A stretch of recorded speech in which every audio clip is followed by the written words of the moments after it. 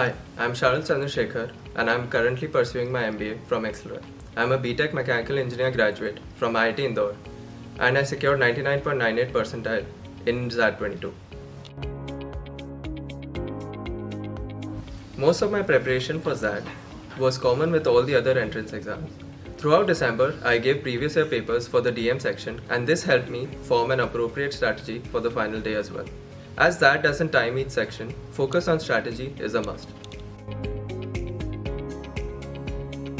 I must admit, XAT is quant heavy and it has DI in the same section as well. So the preparation part for quant was the same as for any other entrance exam.